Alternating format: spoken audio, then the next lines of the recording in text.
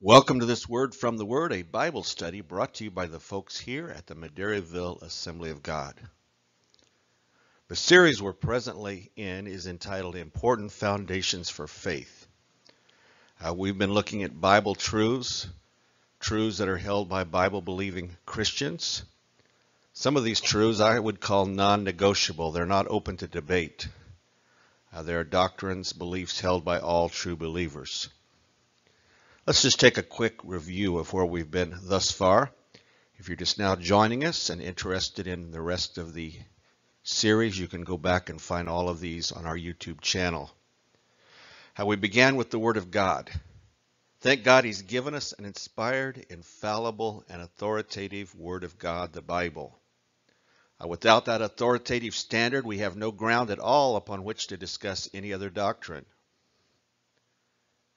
Then we spoke about the one true God, all-knowing, all-powerful, eternal God in three persons, Father, Son, and Holy Spirit. We continued with the deity of the Lord Jesus Christ. Jesus is Emmanuel, God with us, the Son of God. He was born of the Virgin Mary. He lived a sinless life. He performed mighty miracles. He died in our place on the cross. He rose bodily from the grave. He ascended to heaven. He's coming again. From there, we looked at what the Bible says about the fall of man and the salvation of man. We talked about such things as how are we saved? Can we know that we're saved? And of course, if you're with us, you know that we can definitely know that we have been born again. Then last week, we began looking at the ordinances of the Lord's church. Ordinance literally means something that has been ordained. Baptism and the Lord's Supper are those ordinances. As obedient servants of the Lord Jesus Christ, we will want to be baptized in water, and we will want to receive the Lord's Supper on a regular basis. And if you'd like to, like I said earlier, if you'd like to go to the previous study, you can find the other ordinance, the one about water baptism last week. But tonight it's the Lord's Supper we're studying, and as we'll see, the Lord's Supper is a time when the body of Christ comes together. But if you're a believer and not able to meet together with us here at the church, we'll be giving instructions a little bit later on receiving the Lord's Supper there in your homes. So if you'd like to participate, if you'd like to receive the Lord's Supper at the end of this study, you can get some things ready now. Pause the video. You'll need some unleavened bread. Crackers will do. You'll also need what the Bible calls the fruit of the vine. Grape juice is fine. These are what we would call the elements that represent the body and blood of our Lord Jesus Christ. It's not my planning, but it's the perfect planning of the Holy Spirit that brought this particular study at this particular time. This is Holy Week.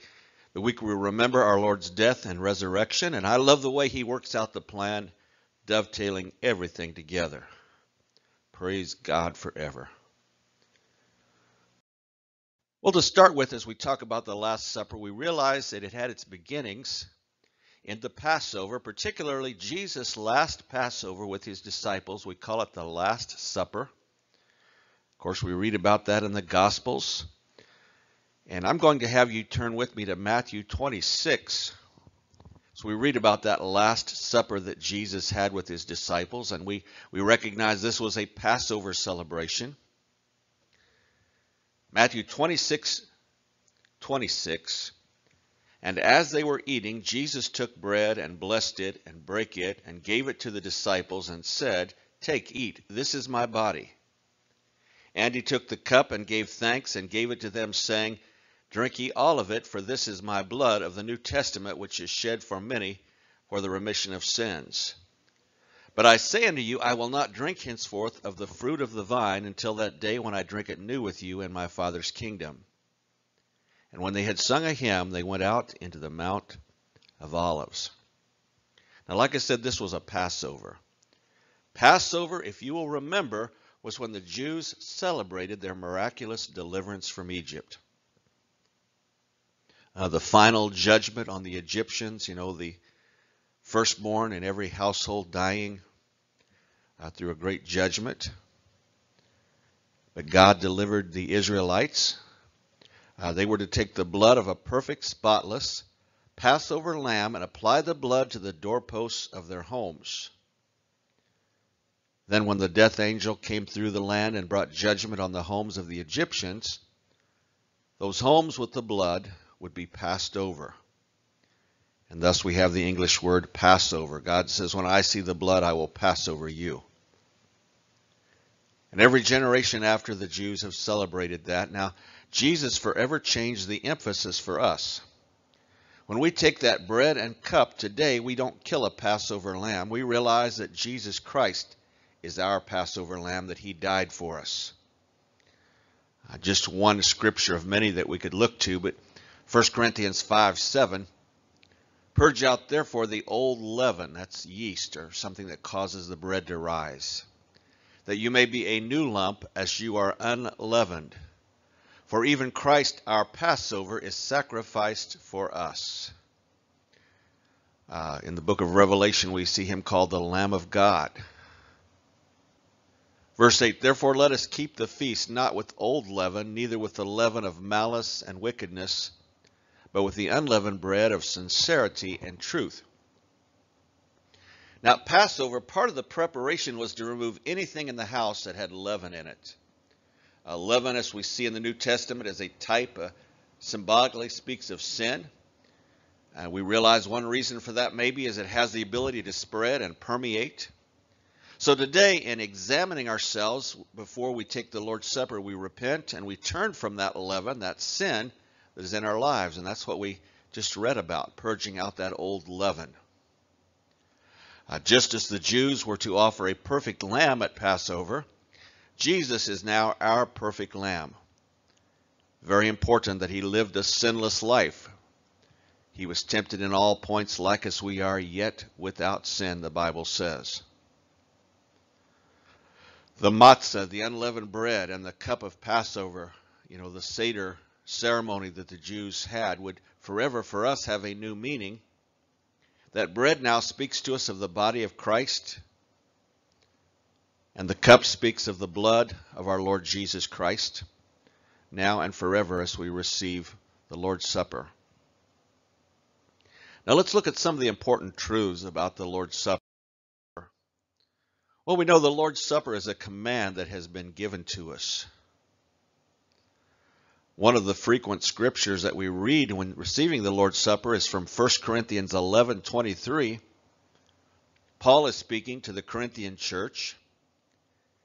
He says, I have received of the Lord that which also I delivered unto you, that the Lord Jesus, the same night in which he was betrayed, took bread. And when he had given thanks, he brake it and said, take, eat, this is my body, which is broken for you. This do in remembrance of me. After the same manner also he took the cup when he had supped, saying, this cup is the New Testament in my blood. This do ye as often as you drink it in remembrance of me. For as often as you eat this bread and drink this cup, you do show the Lord's death until he come. Now, the teaching that Paul gives us on the Lord's Supper here was not something that he just dreamed up, thought up himself. He said it was something that he had received from the Lord and delivered it unto us. This is not a suggestion. This is a command given from the Lord himself. And that alone should be enough. We want to obey him, remembering the Lord's death until he comes by receiving the Lord's Supper. And may God help us to be obedient in that area. When it comes to obedience, so many have the idea they want to have God bless them and then they'll be obedient. However, we obey first and then we receive the blessing. Such a great blessing in obediently receiving the Lord's Supper as commanded, and we should do so on a regular basis.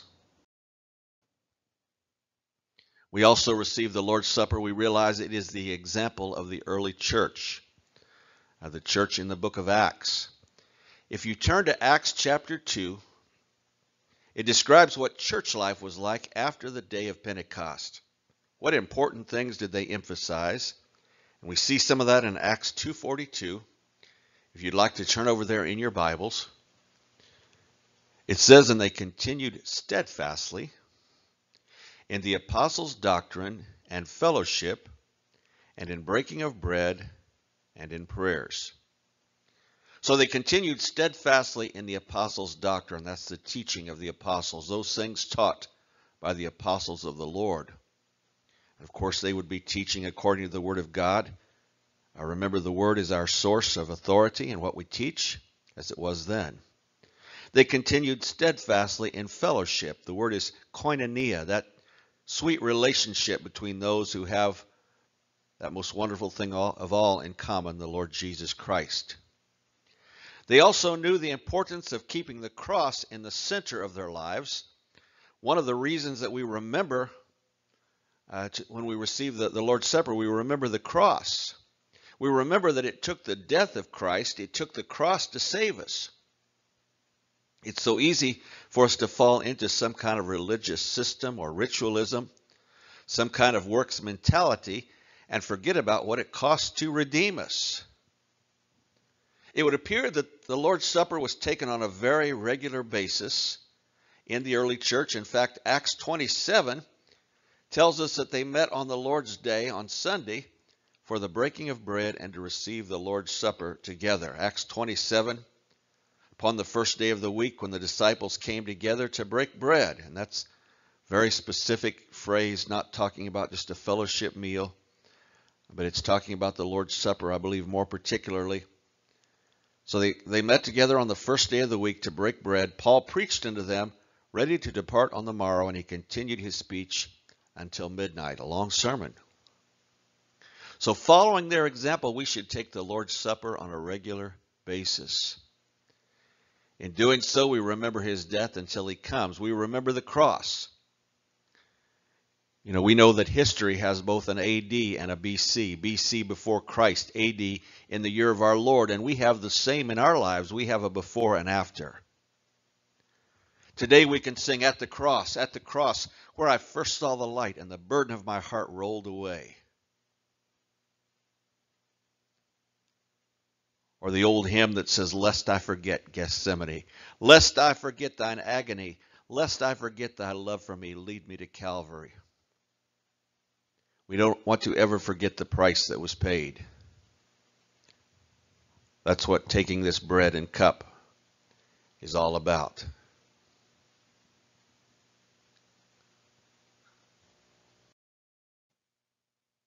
When we receive the Lord's Supper, we remember that we're one in him. We examine ourselves and we make every effort to keep the unity of the Spirit in the bond of peace. 1 Corinthians 10:16 and 17. The cup of blessing which we bless, is it not the communion of the blood of Christ? And of course he's speaking of the Lord's Supper here. The bread which we break, is it not the communion of the body of Christ? For we being many are one bread and one body, for we are all partakers of that one bread. We receive the Lord's Supper as do Christians all over the world, and in doing so we're showing that there is indeed only one church, one body of Christ, symbolized by that one loaf.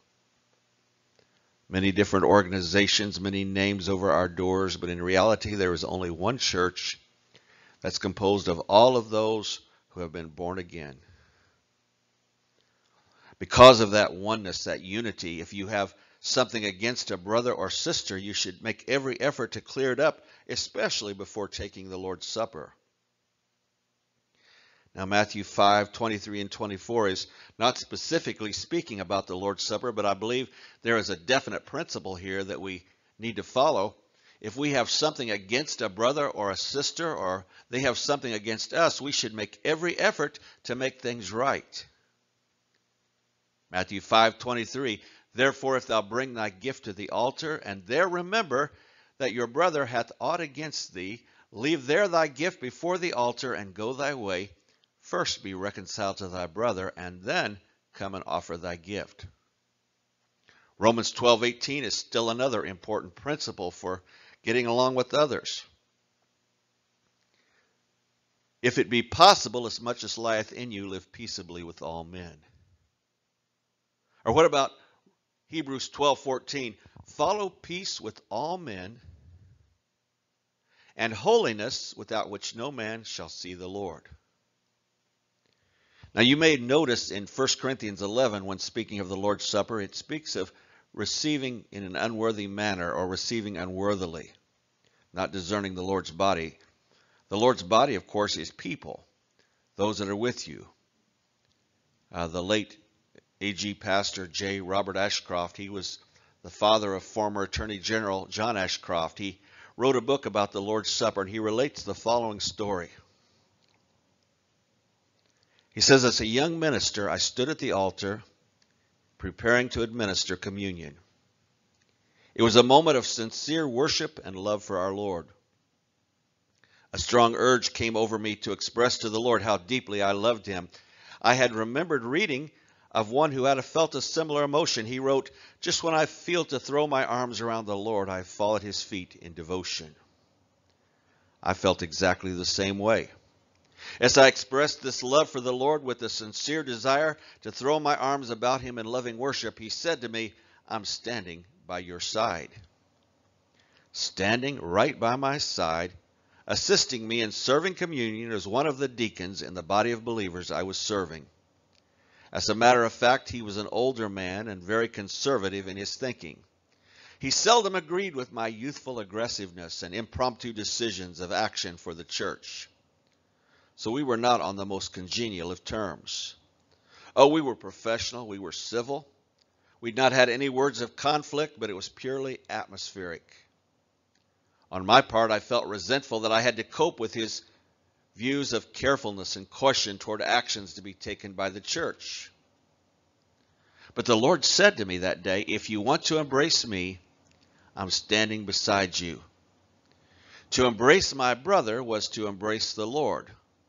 All of those great truths of the teaching of Jesus flooded my mind in just a few seconds, such as, how can we love God whom we have not seen, if we do not love our brother whom we have seen? Or, inasmuch as you've done it unto the least of these, my brethren, you've done it unto me. So I turned to my brother, threw my arms about him, and loved him as though he were the Lord himself. Immediately I felt toward him as I never felt before. From that moment to the rest of his life, we were close friends. Since then, I have not forgotten the great lesson taught me by that incident. The truth of seeing every believer as a member of the body of Christ has been a major influence in my life. It has helped to cool down pride and prejudice. It has saved me many long detours in Christian growth. It has rewarded me for patience. It has paid me rich dividends. As I grow older, I am still learning from this early experience in my ministry. And that's from Brother Ashcroft's book, The Body of Christ, a devotional study. Praise God, we are one body, one church, one family, and we show that when we come to the Lord's table. Also, receiving the Lord's Supper, we're commanded to examine our hearts. Just what does that mean? 1 Corinthians 11 reminds us that we do that. Verse 28, but let a man examine himself, and so let him eat of that bread and drink of that cup. I want you to notice that we examine ourselves. I don't examine you. You don't examine me. We examine ourselves. 1 Corinthians calls that self-examination. We're judging ourselves. The Bible says, if we will judge ourselves, we will not be judged. Verse 31. So we will either judge ourselves and receive God's forgiveness, or we will face the judgment of God one day. How much better to judge ourselves, to repent and receive his forgiveness and mercy? How much better to examine ourselves than face judgment later. Examining ourselves, if we're truly honest, we'll all realize that we stand greatly, greatly in need of a Savior. All right, receiving the Lord's Supper reminds us also that Jesus is coming again. Hear the word of the Lord from 1 Corinthians chapter 11, verse 26. For as often as you eat this bread and drink this cup, you do show the Lord's death till he come. I emphasize that last phrase, till he come. So as long as we're on this earth and until Jesus comes, we're commanded to continue to receive the Lord's Supper on an ongoing basis. Every time we take communion, we're to do so obediently until Jesus returns. We also find Jesus' words at the Last Supper with his disciples. Matthew 26:29, and perhaps we've already read these words, but I want to read them again. I say unto you, I will not drink henceforth of this fruit of the vine until, very important word, until that day when I drink it new with you in my Father's kingdom. Now think about it, church. We eat at the Lord's table here on earth looking forward to the day when we'll all be together at what Revelation calls the marriage supper of the Lamb. Communion is a preview of that. I really believe that is what it's looking forward to. We come to the Lord's table in unity, expecting that one day we will all be together in the Father's house, sitting at his table in heavenly glory. Communion is a great reminder of that coming day. So it's a look backward to the cross. It's a look forward to the coming of Christ. And of course, it's a look outward to our brothers and sisters as we seek to be in right relationship with them. When I take the Lord's Supper, I'm reminded without him, I'm nothing. John 6:53, Jesus said unto them, Verily, verily, I say unto you, except you eat the flesh of the Son of Man and drink his blood, you have no life in you. Of course, we don't literally do that, but we do allow the Lord to be our everything, to inundate and saturate and fill our lives. If we don't do that, we have no spiritual life in us. He's our all in all. Without him, we can do nothing. After all, he is the bread of life. He's like the manna that came down from heaven, everything that we need every day. John 6:35, Jesus said unto them, I am the bread of life. He that cometh to me shall never hunger, and he that believeth on me shall never thirst. Praise God. Without him, we are nothing. When we receive the Lord's Supper, it's a good time to make a fresh commitment and what I would call renewing your vows. Now, that may not make sense at first, but this is something that I've started doing over the years. As you know, we have two ordinances, baptism and the Lord's Supper. Normally, we're baptized only once. Now, I was sprinkled as an infant, but that's not really baptism. Later on, as a teenager, just reading the Word of God, I recognized that was not baptism, and I submitted myself to believer's baptism. But for the most part, we're only baptized once. However, we take the Lord's Supper on a regular, ongoing basis. Now, looking back to when I was saved and later on when I was baptized in water, it was a point of my saying, I have decided to follow Jesus, no turning back. Now, as for me, when I take the Lord's Supper now, I remember that day and I recommit my life to following him.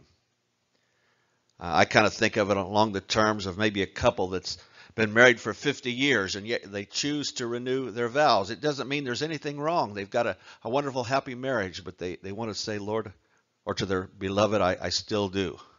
I renew those vows I made to you. And I do that oftentimes when I take the Lord's Supper. I encourage you to do the same thing today. Renew your vows. Now, these things really just scratch the surface of what we could learn about the Lord. That is what we can learn about the Lord's Supper. So before we begin, let's just take a moment to examine yourself. You know, I've shared with you before, we'd give you opportunity to take the Lord's Supper, and we don't want it to be just a ritual, and we know it's important for the most part. We do this together with other believers, but I know it's not possible for all of you. So as we prepare to take the Lord's Supper together, let's take some time to examine ourselves just as commanded in the Word of God. For as often as you eat this bread and drink this cup, you do show the Lord's death till he come. Wherefore, whosoever shall eat this bread and drink this cup of the Lord unworthily shall be guilty of the body and blood of the Lord. But let a man examine himself, and so let him eat of that bread and drink of that cup. For he that eateth and drinketh unworthily, and we've talked about that earlier, eateth and drinketh damnation to himself, not discerning the Lord's body. We're told there in that chapter that if we judge ourselves, we'll not be judged. We want to be in right relationship with the Lord and with His people. We're thankful that as we examine ourselves and if sin comes to mind, if the Lord convicts us, we can confess our sin and receive His cleansing. So let's just take a moment and examine ourselves. Lord, we do examine ourselves. In doing so, Lord God, we recognize how much we need a Savior. Oh Lord, we recognize without you we can do nothing. Lord, we confess our sin, thankful that you are faithful and just to forgive our sin and cleanse us from all unrighteousness. Lord, prepare us to receive this cup and this bread. Today, Lord, we take this bread in our hands and we remember. We remember the word of God. I've received of the Lord that which also I delivered unto you, that the Lord Jesus, the same night in which he was betrayed, took bread, and when he had given thanks, he brake it and said, Take, eat. This is my body, which is broken for you. This do in remembrance of me. Let us pray. Father, we thank you for this bread that reminds us that our Jesus lived a perfect, holy life, a life without sin. We recognize today that he is the bread of life. He is the manna from heaven. We thank you, Lord, even for healing that you've provided, that your word says you were wounded for our transgression, bruised for our iniquity. The chastisement of our peace was upon you, Lord, and by your stripes we're healed. So recognizing that you're the bread of life, Lord, we receive you anew and afresh. We renew our vows. We recommit to following you and serving you. That commitment we made to you when we were first saved, when we were first baptized in water. We do this remembering you, Lord. You're our everything. And we take this bread together, Lord, with thanksgiving. In Jesus' name, amen. Let's take the bread together with great thanksgiving. Thank you, Lord. Thank you, Lord. Lord, we hold in our hands this cup, this reminder of the shed blood of Jesus. We remember your word after this manner also. He took the cup when he had supped, saying, This cup is a New Testament in my blood. This do ye as often as you drink it in remembrance of me. Now, this cup represents the blood that he shed for us. The Bible says that without the shedding of blood, there is no remission of sin. And we're given wonderful promises concerning his blood. 1 John 1:7 says, If we walk in the light as he is in the light, we have fellowship one with another, and the blood of Jesus Christ, his Son, cleanses us from all sin. Literally in the Greek, it means that the blood keeps on cleansing us from all sin. He makes us clean and he keeps us clean. Everything we will ever need was purchased for us through the shedding of his blood on the cross. Can we pause right now and thank him for the blood? Lord, I thank you for the blood that you shed for me. Lord, I thank you that my life, my all, has been provided for in Christ.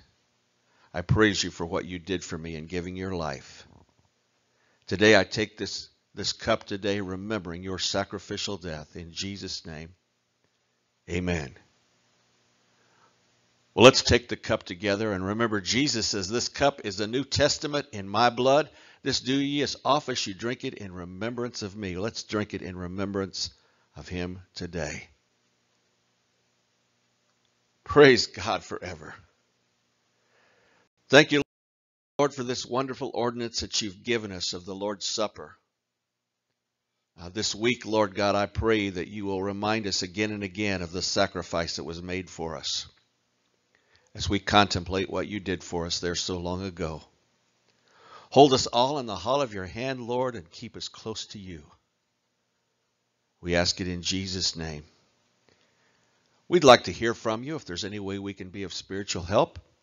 You can contact us by mail at the Madairyville Assembly of God, Post Office Box 160, Madairyville, Indiana 47957, or by email madairyvillag@yahoo.com.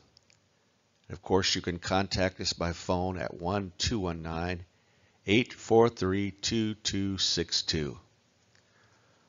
Well, until we meet again, may God hold you in the hollow of his hand, and don't forget, keep looking up. Jesus is coming again. Maranatha.